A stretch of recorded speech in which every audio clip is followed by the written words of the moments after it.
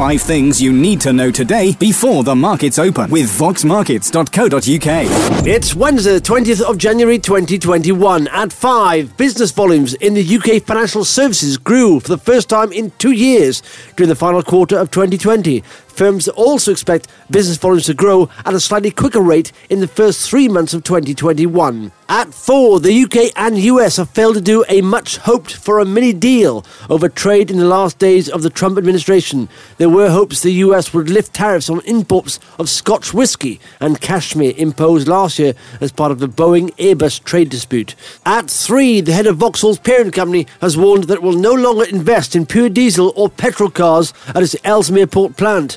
Carlos Tavares said the future of the Cheshire plant depended on whether his company, Stellantis, decided to make a new generation of electric vehicles and depended on the UK government's support in the car sector.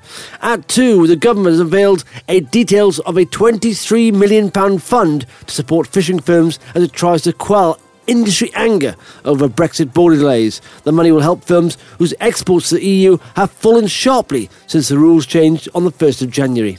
And at 1, Business Secretary Kwasi Kwarteng has confirmed the government is looking at scrapping some EU labour laws now it is no longer part of the bloc's rules, but he promised there would be no dilution to workers' rights. For more details on any of these stories, visit voxmarkets.co.uk. 5 things you need to know today before the markets open with voxmarkets.co.uk.